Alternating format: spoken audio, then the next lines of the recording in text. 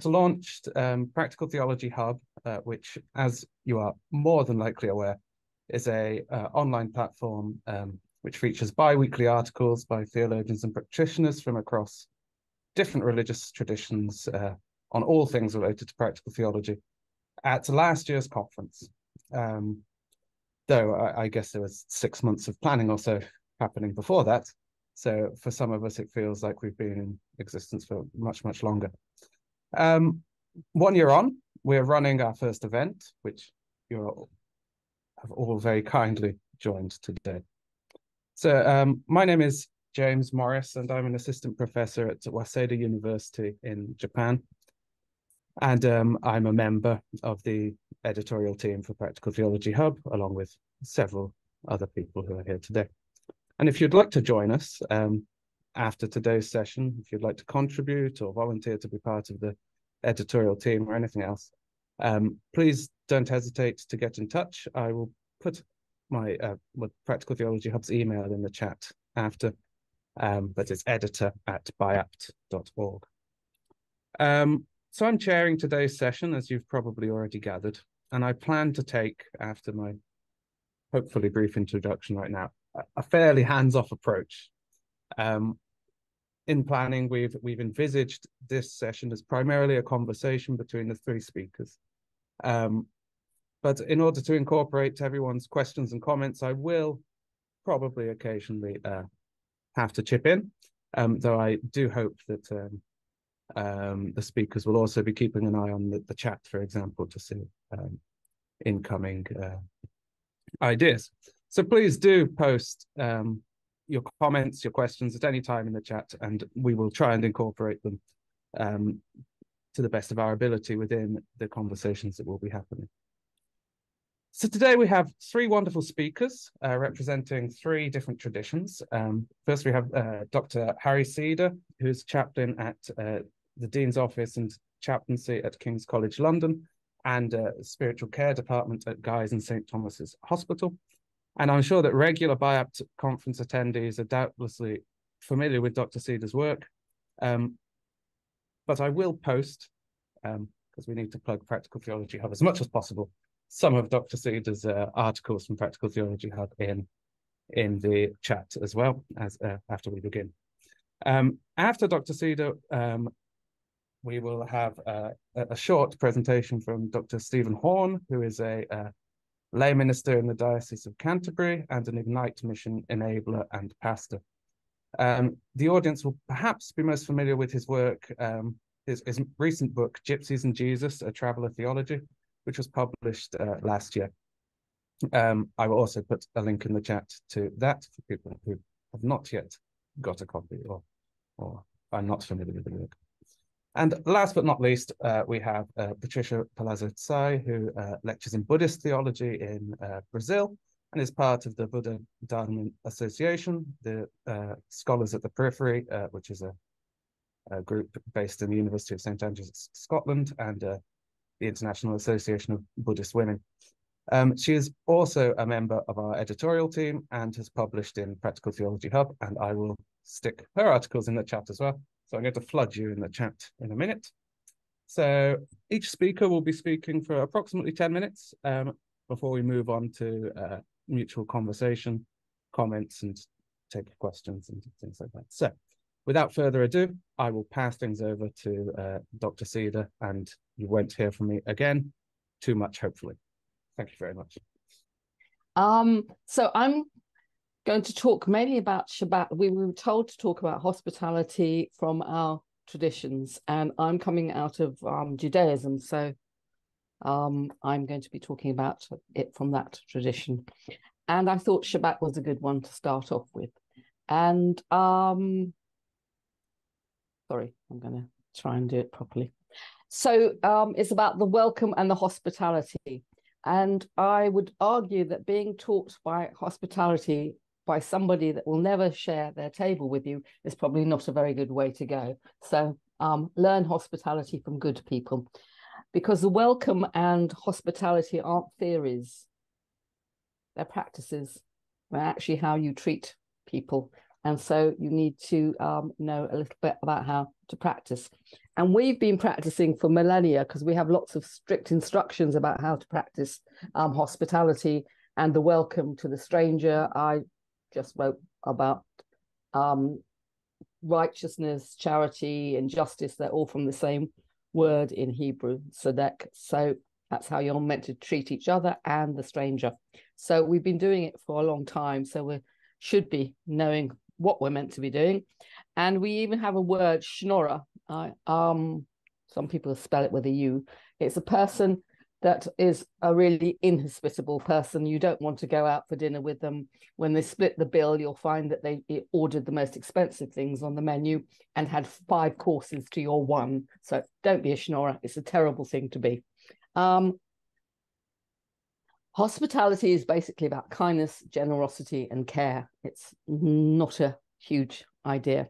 Blessings and prayers. We have what we call prayers for everything.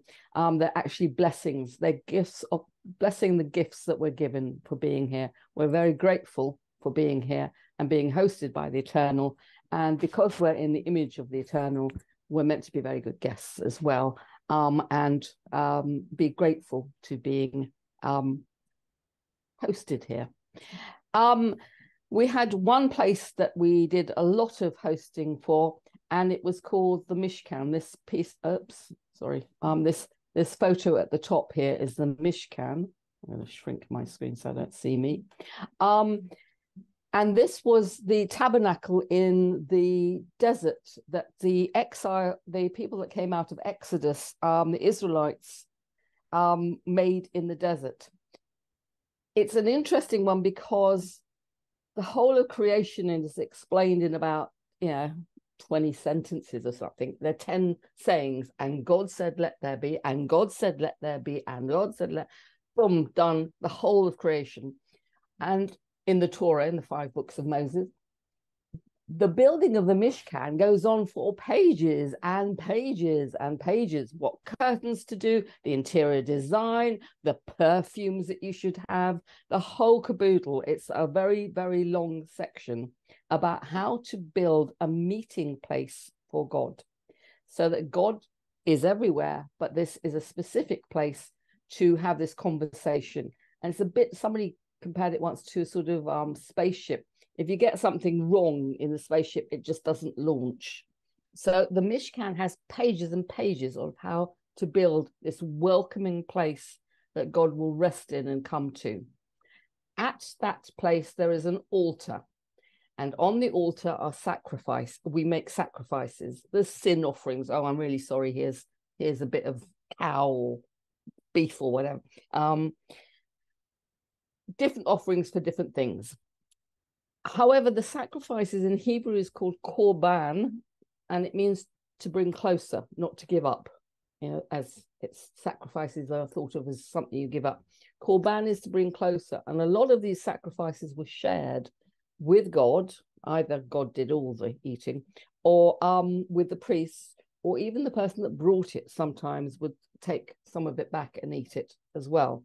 So a completely different idea of how to make a sacrifice at this holy of holy places, this altar. And the idea is of sharing the table, because now we don't have, this is the model of Jerusalem from about what it would have looked like about 500 BCE, before the Common Era, so before Jesus and before Muhammad. This is the sort of look it had. And Solomon built a temple there, the first temple. It got destroyed, and then a second temple was built, and that was destroyed in 70 of the Common Era by the Romans. So this is a sort of pompous and glorified version of this Mishkan, this tabernacle. Is now pumped and ready like this. Now we don't have it anymore, and so we've made the table into the place that we do our celebrations. And our altar is our table, our dining table, basically. Shabbat became a huge thing to celebrate. It's always been a huge thing to celebrate. I mean, since Moses was telling them how to do it, it's definitely a big thing to celebrate. But in Sfat in northern Israel in the 14th century, a group of people got together. They're called Kabbalists. Kabbalah means to receive. And they invented this extra way of receiving the Shabbat, this welcoming of the Shabbat, this of creation into their homes. And they would run out into the fields on the Friday night, it starts, to welcome the bride of Shabbat, the Shekinah, which is the female version of sort of female aspects of God. She came out of Eden with the humans when they were sent into exile, and she turns up at lots of occasions, basically around a dinner table, if there's lots of you around there. But in weddings and things like that, she is said to be there. And the groom is Israel, Jacob. It's the same person, Israel and Jacob. And we, his descendants, go out to meet this bride. And there's a whole load of songs that we do about it. And so everything we do has been put into practice. And one of the songs we sing is called Chadodi. And it's got lots and lots of different versions to it. Lechadodi likhat kala, peni Shabbat nekabala. And we sing the whole thing. It's a very, very long song. The first chorus is observe and remember, because there are two versions of the 10 Commandments. And one of them says, observe the Shabbat, as in guard it. And the other one is remember the Shabbat, remember to keep it.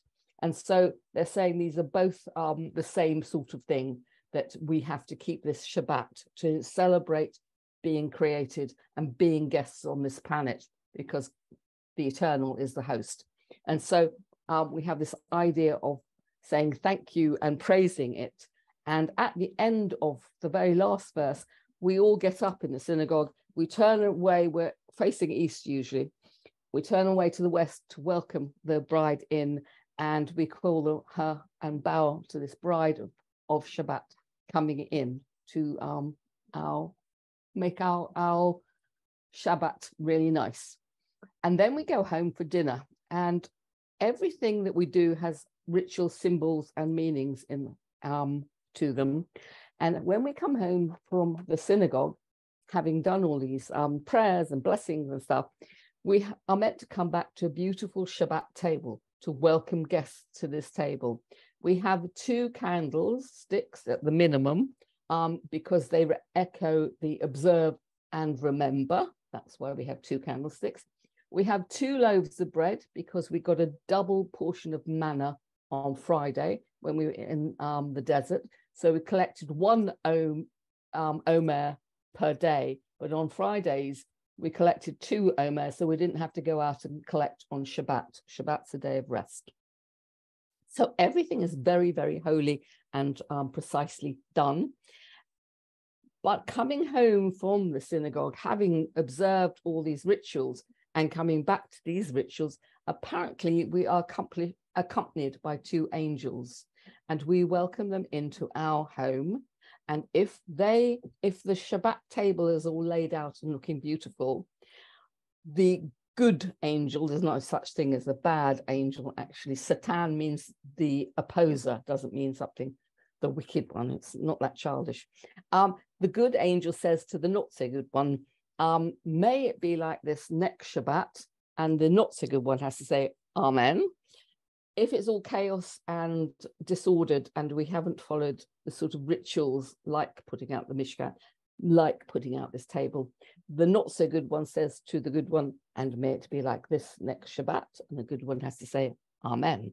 So we have these visitors coming back to our beautifully laid out table where we have these earthly visitors and we have these holy visitors. And we sing to them a song. Everybody that keeps Shabbat sings this song about welcoming the angels in. It goes, Shalom Aleichem Malachei HaElyon, Malachei Elyon, Mihi Melech Malachei HaMalakim, HaKadosh Baruch Hu. So we welcome them in. We're very pleased to see them. We bless them, and then we ask them to leave, because a good guest has to go at some stage. And we all want to get on with our Shabbat dinner, and we all know that the angels don't eat anything. So we want to get on with it. So it's goodbye. sachem, which comes from the same word as exodus, to go out, exit. Thank you and goodbye. So we're welcoming earthly guests, the big welcome. We're welcoming the other, and the other can also be this holy one. And we're trying to be a good host to these people and a good guest, because we do know that it's an interrelated phenomenon, being a guest on this planet and being hosted by God and welcoming the others. And so I thought I'd run you through the Shabbat to show you that it's all about this covenantal relationship between divinity and us mere mortals. And if you want to know more about Shabbat, Abraham Joshua Heschel has a lovely short book on it. And that's me done. Thank you very much. So we'll move on very quickly to the next speaker, so that we can have a lovely conversation about everyone's presentations at the end. But next up, we have Dr. Stephen Horne. So in your own time, please feel free to. I'm just getting my, I've got a brief PowerPoint in the background. And again, for similar reasons, so you don't have to look at me. I do have a habit of going off on a tangent. So I wrote down most of what I wanted to say, try and keep myself a little bit disciplined. I've even put a counter up, and I'm also doing the thing that I just said I won't do, which is to go off on a tangent. So there we go. Right. Imagine thank you, first of all, for asking me along to speak today as well, and to be able to share and have conversation. I'm absolutely honoured.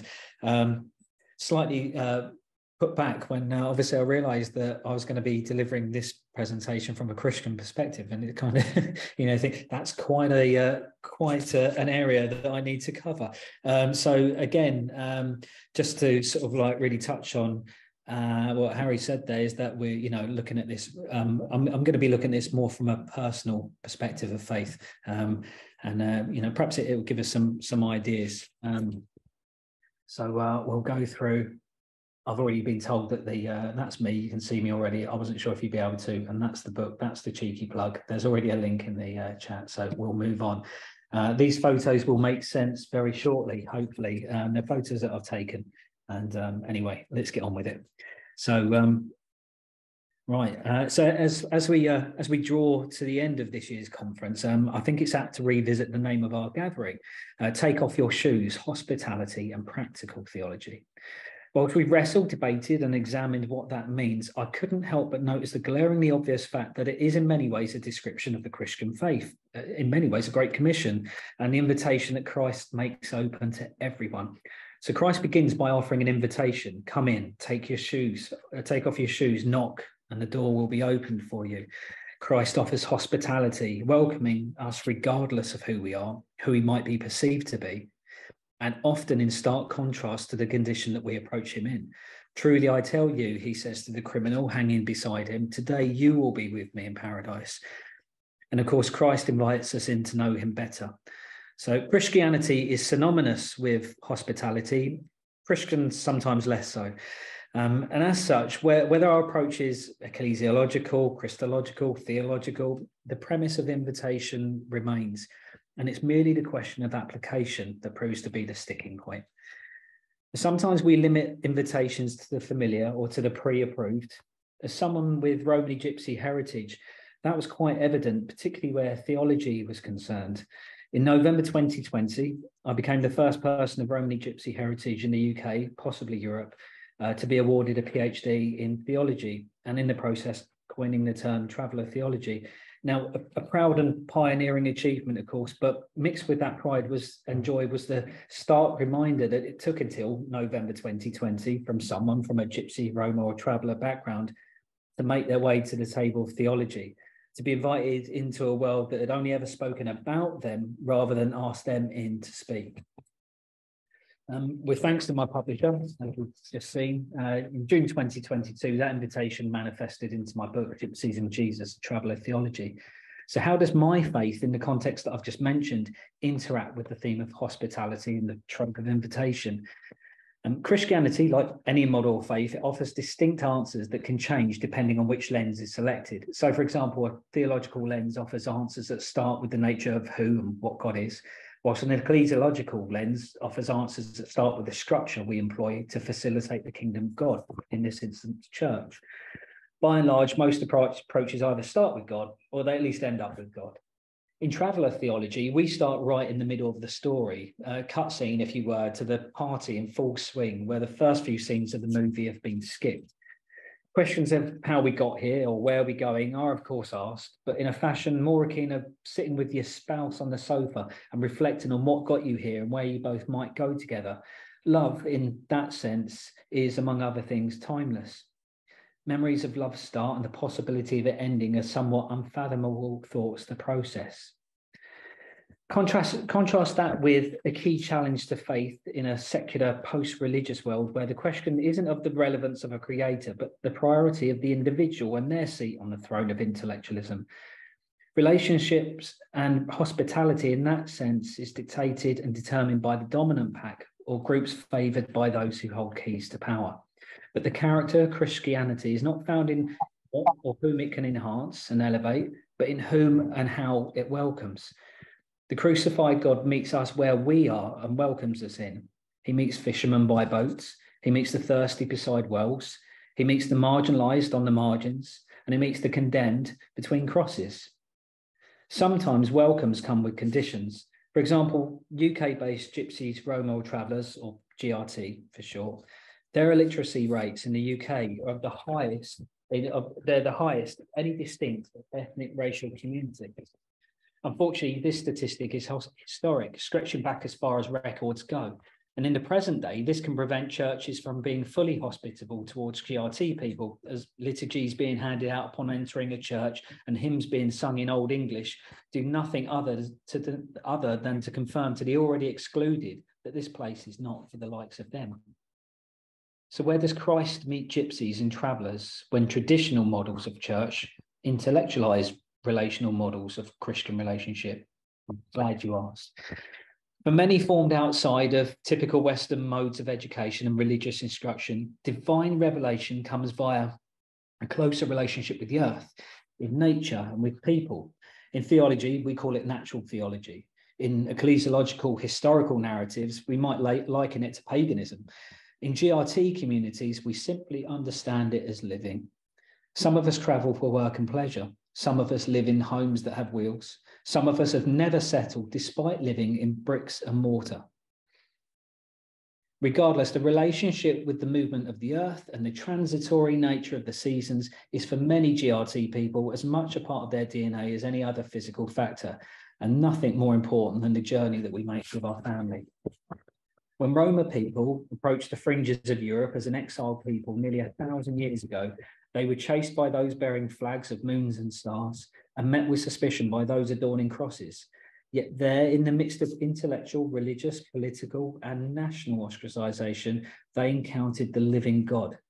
The invite, as we've seen in the title of this conference, to take off your shoes, it became an example and a model in Gypsy Christianity to a culture of both welcome and of respect. I kind of touched on, I'm not outstaying your welcome as such. Take off your shoes, for where you are standing is holy ground. Take off your shoes. In my faith, hospitality is not subject to the condition that I must add to myself in any way, but it simply asks that I take off something that is not mine. I'll say that again. In my faith, hospitality is not subject to the condition that I must add to myself, but it asks that I take something off that isn't me. I take off my pride. I take off my judgments. I take off my sin. In some GRT homes in the UK, faith practice through a taking off shoes is a very real occurrence. It's not always shoes, but there's certainly a degree of separation between things and practices deemed clean and unclean, pure and impure, acceptable, taboo. We have a word for it that comes from Romani, the branch language for many Gypsy and Roma ethnic groups and tribes. And the word is mochadi. And it's one of those terms that isn't readily defined in English. It's originally from Sanskrit, and it originally held a more localized meaning when keeping things like drinking water and cleaning water separate could mean life or death. In the modern era, it's evolved to include cultural practices such as men and women sitting separate from each other at large social gatherings, not wearing clothes previously worn by gorgers, which is a word some GRT people use for people who aren't GRT. And sometimes it could be keeping separate. So you can notice on the pictures actually in front of you at the moment. So this is at a Pentecostal evangelical gathering somewhere in the UK, and you notice a lot of the people standing at the back are men, and we've got the ladies sitting at the front here, and they're covering their heads up. And that's these are all intentional acts of separation, but with the idea of having a kind of ritual purity and avoiding taboo practice. And this is at a Christian conference. But through a traveller theology, the application of Mokkadi has permeated faith to include and separate blessing from curse, or holy from ungodly. A welcome into a gypsy home is an invitation that will possibly require you to take your shoes off, but it will certainly come with a hot tea and a warm welcome. Allow yourself to be a little more vulnerable, and you might just start to develop a trusting relationship with your hosts. And that's where the real hospitality starts. In some gypsy communities, it's said that if we hug, then we're now family. So unfortunately, I can't hug any of you from here, but if I did, you probably owe me a Christmas present or two, but we'd be family for life. So this surely then is an act of Christian worship in action. God invites us in. He's hospitable. He is welcoming. He is attentive. Our Christian faith demands the same. When we stand on holy ground, we acknowledge the one responsible for our hospitality. When we stand in a gypsy home, a little cultural advice, we accept the cup of tea. As the Christian representative on this fantastic panel, there was much I could have said today in my allotted time, and much I probably should have said. But that pressure would have only come from me, like taking up an invite to an important person's home. What should I wear when I go to their house? Should I take a gift? What if I say something wrong?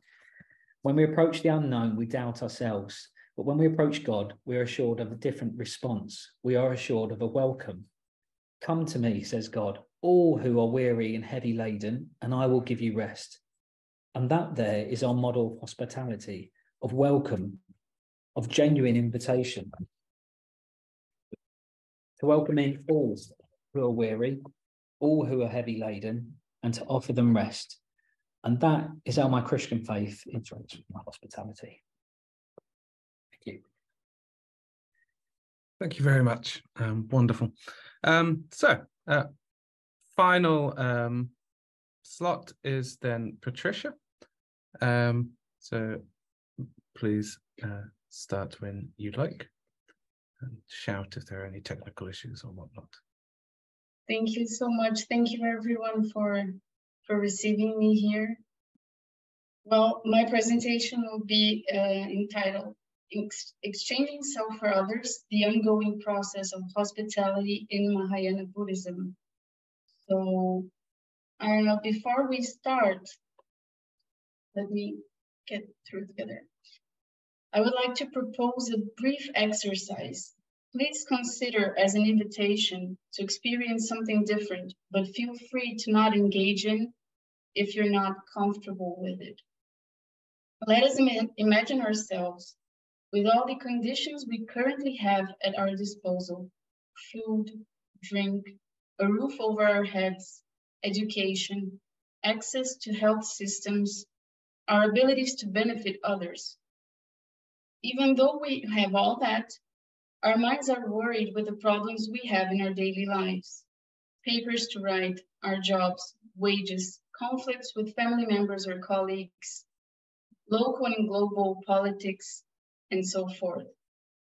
How much of our daily lives is taken for such matters?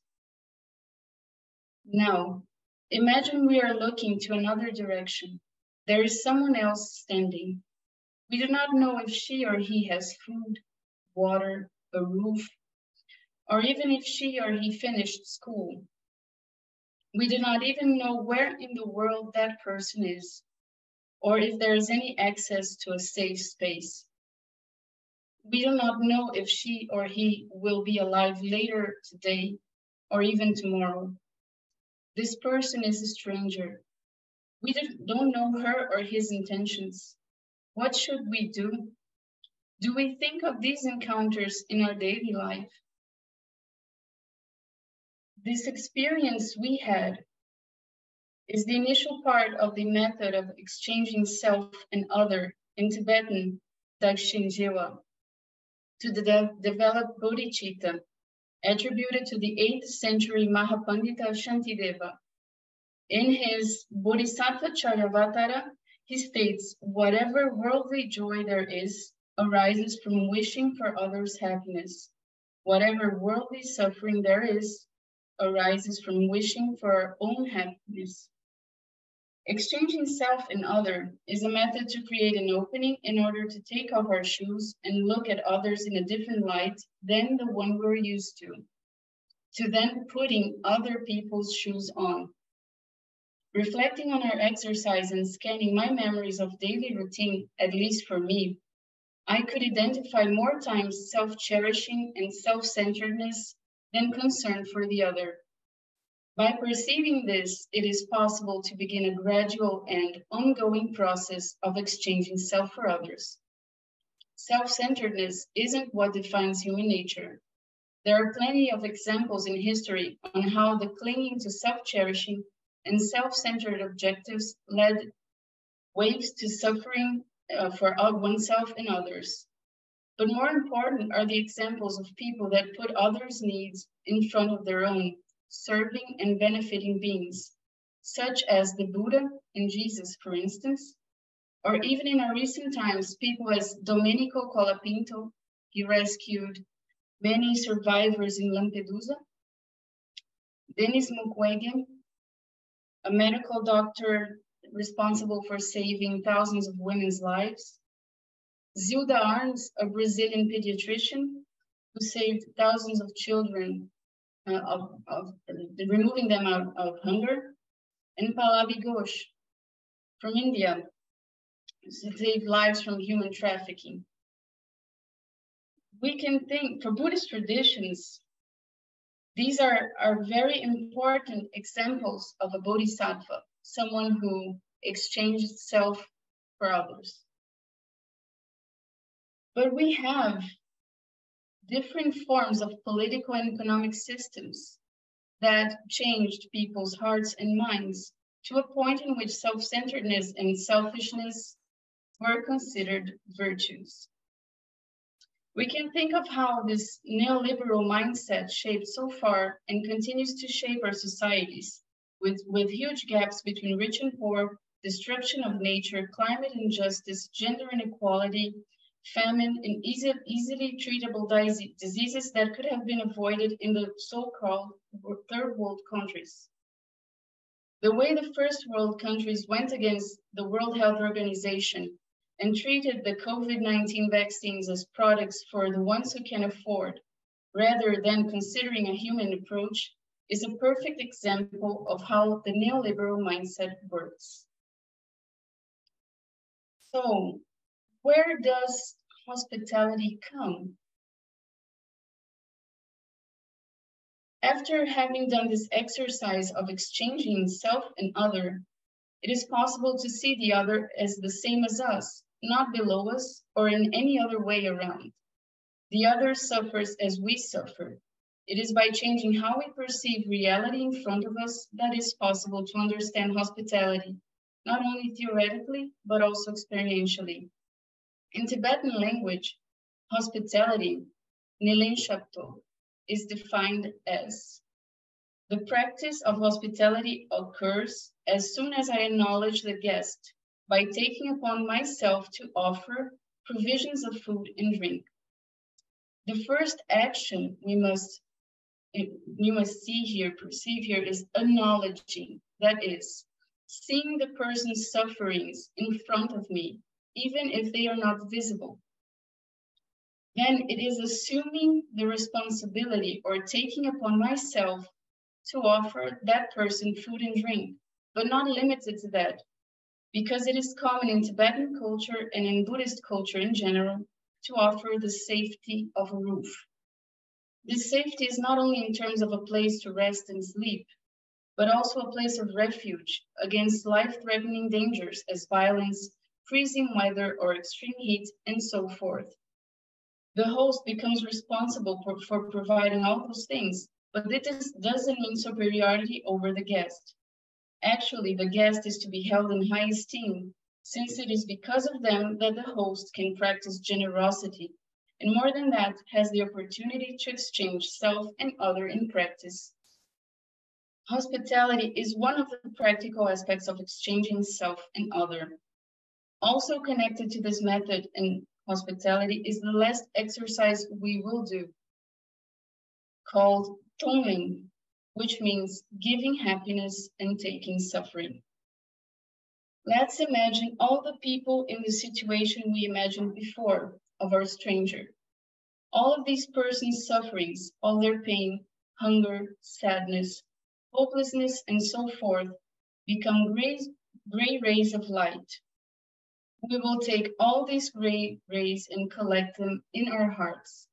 When they reach our hearts, all these sufferings explode. And so does our selfishness. Then finally, we imagine that all our happiness become golden rays of light, and we send those rays to all those people, whatever their needs are. The golden rays fill their bodies, and they experience happiness without any suffering. This is putting the other one's shoes on ourselves. So thank you so much for it. Thank you very much. And yes, thank you to all three of our speakers. They're wonderful presentations. We have approximately 25 minutes now for conversation, for discussion.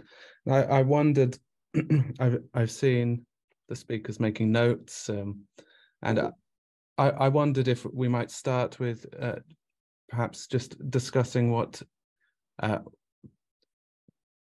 parts of the other speakers' presentations really spoke to us, perhaps. So I'll pass over to you three. Wonderful. Well, I think it'll be good to. I mean, it doesn't. We don't. I guess we don't have to do it in the order of the presentations, but that's the order my notes are in. So maybe that might be an idea.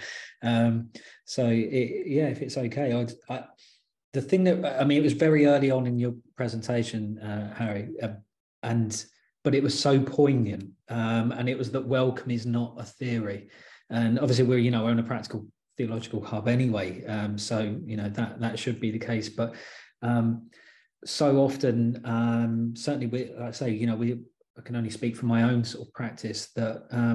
That's entirely central. You can say that you're welcoming, but if you go, for example, on a site or something like that, you're judged by your welcome, and that welcome has to be not so much in your words, but in your actual practice. And I heard a quote by a famous gentleman the other day, but he's not exactly he's not a theologian at all. But he made a very good point that the world doesn't need more Christians; it just needs those that believe in God to start behaving like they do. And it was just poignant that it was that point stuck out, because so often we need our practice to be practical, and I loved the fact that as you went through and started then explaining the process, how there was a place for everything. The structure in there meant that it's sometimes, I mean, I have a habit of making tick box lists at home, but because I like to make sure everything's done. But when you do that, it means that nothing's missed out, and I love that attention to detail, and it's all about that practical application. You can't hope that table that you make presentable for the two angels, you can't hope that that's done. It's something that you actually have to do, and I'd love to unpack that at some point. I won't go on too much. I'll let Patricia jump in a second. But I love the fact that the idea in that of welcoming perhaps those we're unfamiliar with, those who are often unseen in our lives, and welcoming people or entities even, that we don't necessarily understand their expectations, and that challenges us to in all of our walks of faith, to be able to create situations where we make our welcomes adaptable and welcome for everyone. And I think, there's quite a few of us can speak here from, everyone is marginalized in one shape or another. We all experience, exclusion for many different reasons. And it is hard sometimes to make that welcome for people, especially when you don't know who they are. But it just goes to show that actually sometimes it's down to our own application and our own effort, and that if you put in as much of it, it leaves people not so much concerned with what the actual details are, but how they were left to feel. And I like that dialogue, the question between the two angels, that, it wasn't that one was good and one was evil. It's just there's this opposition, and that to me speaks of a fine balance between what the reaction will be, and actually that would be based on, that effort. So it's not so much, like, well, that silver isn't polished. It's like, no, but look at everything that we've done. So I'll leave that there, and I'll pass over to Patricia, or any response, obviously, you want to give, Harrie. I'll quickly respond. There's a big thing about doing the work. I think for a lot of people, a lot of their religious faith is quite lazy. And in our tradition, it's a lot of work. It's a lot of study, and it's a lot of doing. And there's a thing that says, you are not obliged to finish the task, but you are obliged to start it. Is at the very start of the Ethics of the Fathers, Perkei Avot. And it's a lot of work but it's Shabbat and you stop working. So 6 days you do the work and then you stop and party. So yes, I was interested in your separation. Do you separate between the holy and the profane? Because I was talking earlier, and for us, profane isn't something bad. Everything is good because everything is by God. And so the planet and every material thing and the stones and the rock, everything's got divine sparks in it. But we have a ceremony at the end of Shabbat, which is called Havdalah, which means to separate, where we end the Shabbat and go back to work, because you have to feed the body. And I was interested in whether in the Christian faith you had that holy and profane separation, or in the Gypsy as well, the Roma idea of separation, but also that they're all part of the same. Yeah, I think, well, without answering for every Christian on the planet, I think there is, I think it comes down to a subjective choice, not to avoid your answer or to sort of sit on the fence. I think it is a subjective approach, really. I think there's a general consensus of, when things are considered, say, holy or profane. And I think that becomes more of an issue when it comes into sacred spaces. So, for example, church grounds, people don't necessarily, I think it's a conversation that isn't actually necessarily had a lot of the time. People know what they like and what they don't like, but they don't often face that challenge until they're actually faced with what that thing is that they don't like. And if you really want to find out what someone doesn't like, you bring something new into a church. And that could be anything from, an item, or to sitting in Doris's seat, and she always sits in that particular pew. That might be, I've been in churches where that could be considered profane at times. But there's certainly, so from GRT perspective, the way I would liken it is, like I said, there's things that are clean and unclean, taboo and not taboo. It's more that when it was originally, that original idea would have stemmed from, I'm conscious of time to give you a very, very quick history lesson. Obviously, original Roma people originated from India, and there was civil wars, and this caused a diaspora of people, large collective people, to move through the Middle East, come through Europe, and eventually end up in the UK. Kind of reminds us of a certain situation over the last 10 years. And in that time, because these people were transitory, they, and then because they were from India, there was a lot of Hinduistic customs that were carried along, such as the washing of hands, the washing of feet, and the separation of different things.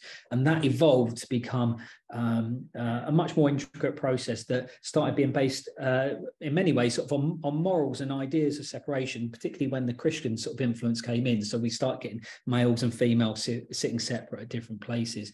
The idea of, like I said, clean and profane, it becomes one of those things where it's not so much that, you're going to be sort of readily condemned if you're in a practice of you're doing something in your daily life which others would consider profane. It might be a particular profession or something like that, or it might be a certain activity that others don't agree with.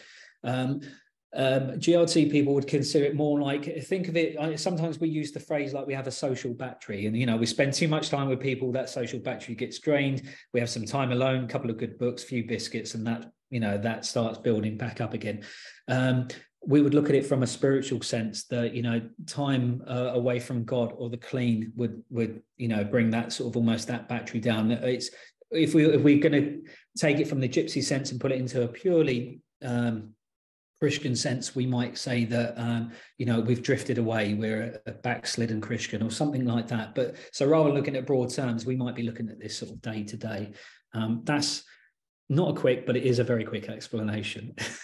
Thank you. No, it's just because we've got clean and unclean and what you can eat and what you can't eat and stuff, but they're not unholy. Everything's holy.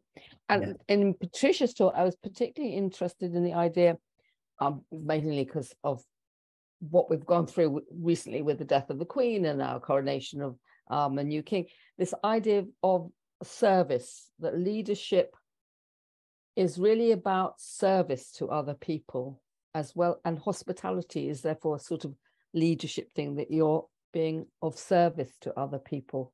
I like that mix of that it is. We know it, but you've made it very explicit for me. Thank you. Thank you. I was really wondering, it's something I was thinking that our presentations had a same link of these invisible signs of hospitality, and like the preparing the table, preparing our home for this occasion, and also preparing the tea, like Stephen mentioned, when someone enters your house. So these invisible signs of hospitality, they speak so loud in a sense that I think the whole idea we presented here is to get out of the comfort zone. I enjoyed a lot listening from the Shabbat. I really found it fascinating, the idea of this care. I think that Deborah in the chat, she mentioned the commonality of care. So this is really something that is divine and humane. And I think, and I enjoy this idea of not separation of like holy and unholy or profane. And I really enjoyed this. Thank you, Harrie and Stephen, for this. Yeah, thank you, Patricia. That was I thoroughly. I couldn't keep up with my notes, actually, to be fair, going through that. There was one where there was lots of points that stood out really, but there was something that I just wanted to touch on there where I don't want to misquote you or anything, but it was essentially saying that the emphasis moves to the happiness of others. So serving ourselves, pursuing our own happiness results in obviously our own suffering.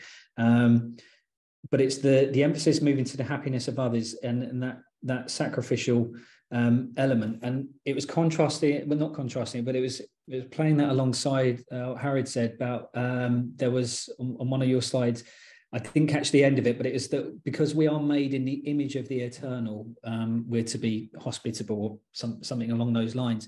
And it was that ownership. So, quite often we're, from a Christian perspective, I'm sometimes drawn to, not necessarily from a personal way, but I'm sometimes drawn to Luke 11, I think it's verses like 5 to 8 or something. There's an emphasis on prayer, and Jesus is teaching us how to pray and delivers the Lord's Prayer. But he goes on and he says something along the lines of he uses a scenario where there's a friend and he asks the friend, what if another, I've got another friend who's turned up and I need these, I think it's like 3 loaves of bread. But he inconveniences the person late at night and says, I need you to give this. And the person, he essentially says, that you can ask, and it will be given unto you. But, you know, it doesn't necessarily make it sort of right in this scenario. You might, you know, upset that person. But it's that idea of sacrifice, and it places the onus on ourselves.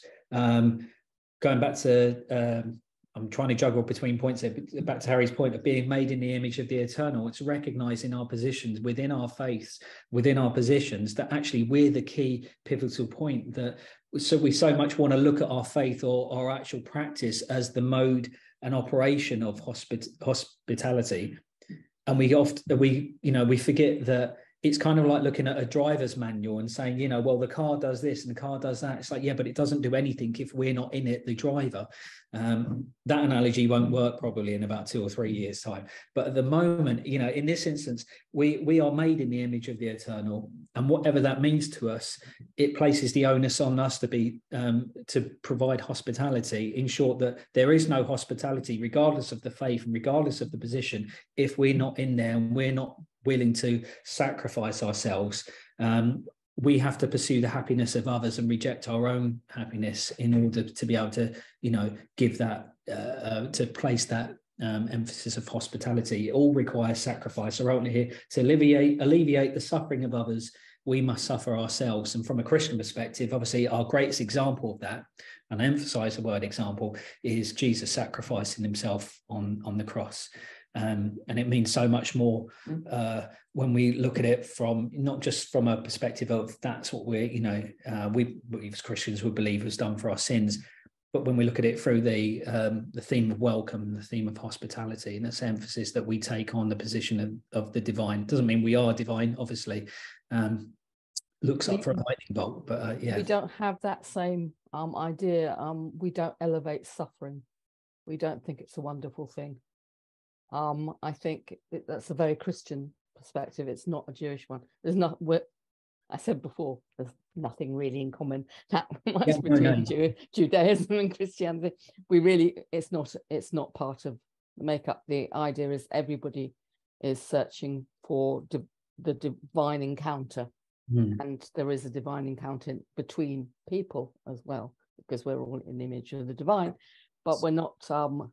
It's not suffering that elevates this. It's about happiness and joy. Yeah, I was going to point out in Buddhism, the idea of removing, it's because the selfish notion we have of happiness, it's like it's a small happiness, but you're looking around and everyone's suffering. So the notion of a shared happiness is way better. So instead of having something for myself, I share, and then everyone's happy. And this is the idea behind, like, we need to see that our selfish happiness is not happiness, it's suffering. And we do not want people to continue to suffer. So what we do is sharing that happiness.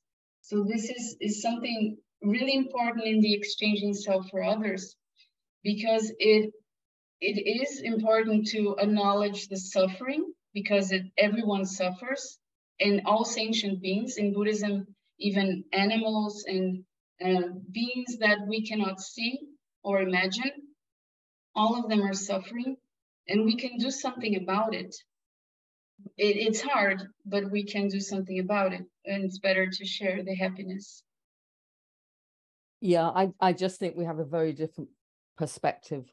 And I think we would say there will always be people who are ill at one moment or poor or whatever, and there's ways to treat people who are ill and poor, and it's all in the Torah how to treat these people. But I don't believe that suffering, we are all suffering. It's not something that we would say. It's quite interesting actually, that, because I've come up with the same, well, obviously not the same, but similar line of conflict when I was introducing my ideas actually to one of my, I won't name him, but one of my supervisors during my PhD, and he carried on saying, so we you know, so you're obviously saying we, so we're doing a liberation theology here, Steve, and I said, we are, but only to a certain extent. So, you know, in a liberation sense, you know, we share our time with, to sort of quote Jürgen Moltmann, we're with the crucified God. We spend our time with Christ in that sense at the cross. But that's the point where liberation theology carries on and our suffering, you know, then ends. But within a gypsy perspective, is that actually it's at that point we don't want to let go of the crucified cross. We don't want to let go of the crucified God. We don't want to let go of that moment. Other people would see that as suffering, but we see that at the point that where we're at the closest with God. So reflect that into a really practical sense. The most common thing is that people would, because to squash a kind of like a stereotype that a lot of people think gypsies and travelers are all nomadic, they're all moving around, and they're all the people that turn up on park greens and stuff, you know, in caravans and things like that. When actually it's a tiny percentage. We're talking about 2 to 3% of GRT people who are actually fully nomadic. But we are moving in sort of in many other ways. And so actually we endure a different kind of life sometimes. And people say, yeah, but you could be living like this, and you could, you know, why not go in a settled house, or, you know, this kind of thing. And because they see it as a, you know, a form of uncomfortableness, some kind of suffering that, you know, that we're in. But the idea of suffering in that respect becomes very, very subjective. And a lot of gypsy and traveller people I know would not change their lifestyle for love nor money. It was that's what they do, because is who they are. And so we quite often, you know, can put this idea of suffering onto other people, and it is kind of, I think, as you've alluded to, it's problematic when, you know, when we want to have when we use a language of suffering, when actually sometimes suffering isn't the language of choice. It helps sometimes to be able to draw in more people to have a shared understanding. But what suffering is can be sacrifice. To some people, sacrifice is suffering. And I think all of the perspectives on this, you know, require us to sacrifice in some respect, but I wouldn't see it as suffering, you know, in that sense either. But yeah, it just got me thinking, because from my particular, you know, application of faith, the idea of suffering is probably something, you know, quite different to what a lot of others might think. Maybe that's because of certain difficulties had to go through in life, in practical things. Maybe it's just a different set of ideas. Yeah, I just think there's a very different understanding that we have. And I'm from a people who have suffered. We can write the book on suffering, and discrimination and exile and colonialism and all of that. So we don't need to be taught it. For us, the liberation is out of Egypt into the promised land.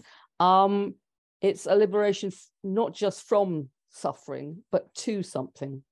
And most of it is a liberation to all those laws in the Torah, which are restrictive laws about how much you're allowed to do things and what you're allowed to do. It's not freedom to get drunk and party and snort cocaine.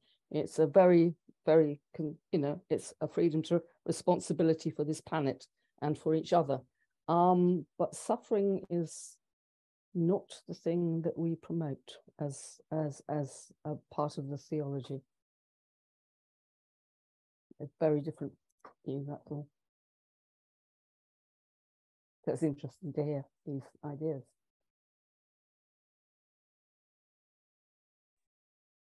Or interesting for me. So I've probably all heard these before, and I don't know anything about it. I was just about to say another point, but I'm just going to have a quick look in the chat, if that's okay. Yes, a question just came in. Beth Nolson is curious about the place of reciprocity within a hospitable encounter in your individual traditions. Is reciprocity an expectation, and if so, what is expected? It's a question that's come through in the chat, and I think, well, we probably have time to deal with that one point of discussion, and then our time's up. But everyone, go for it. Perhaps we could start with Patricia. Okay. Thank you, Beth, for your question about reciprocity. Well, in in a Buddhist sense, at least what I can say in my practice, we don't have the expectation of the other to be the same as us. So there is no expectation in that sense of what's coming towards us, what's coming to be, so we can practice hospitality. And about reciprocity, there is a very Buddhist training called Lojong, mind training. So there's an idea that I really enjoy, that it is, you take the person who treated you the worst, who humiliated you, and is very hard to live with when you have to live together or near you.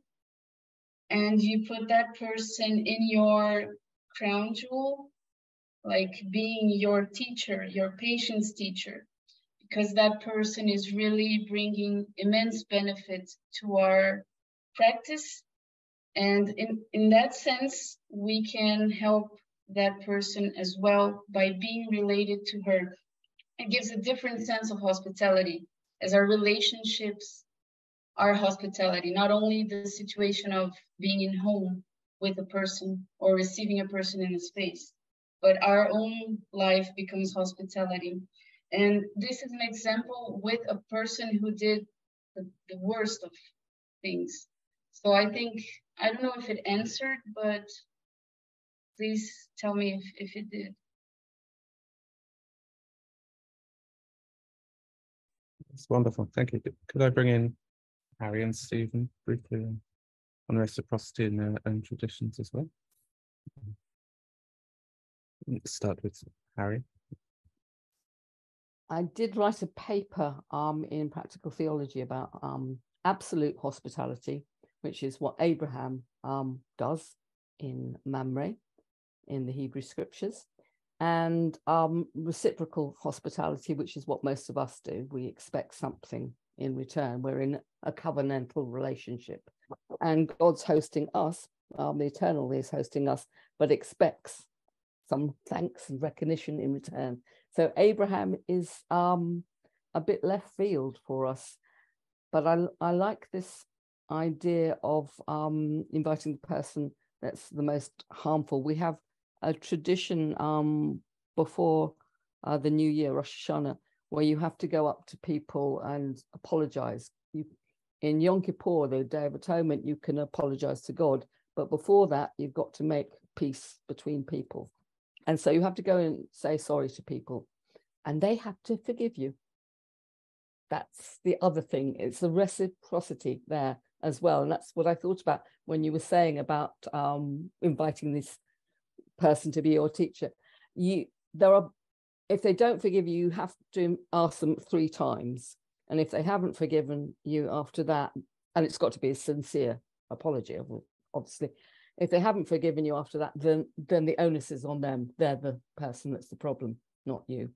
And I love that idea that that it's a reciprocal thing. You have to forgive people because you expect the Eternal to forgive you. So why can't I be forgiven?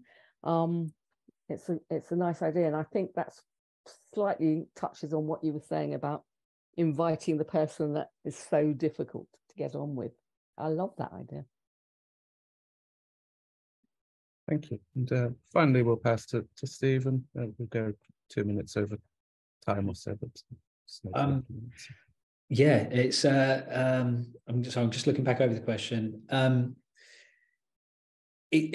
think I'd have to go back to my point sort of earlier on, really, about that the emphasis becomes on yourself as the sort of the mode and the operation of hospitality.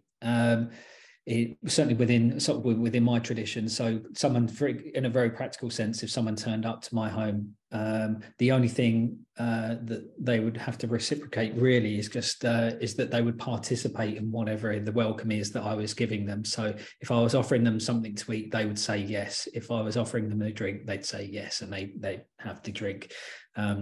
And it doesn't mean I can offer them anything, you know. I will ask them what they want to drink, but it's just that welcome, participating in that welcome. But really from a Christian perspective, I guess, is that again, the emphasis becomes on us and not so much that other person coming in. So it's not that you have to reciprocate them.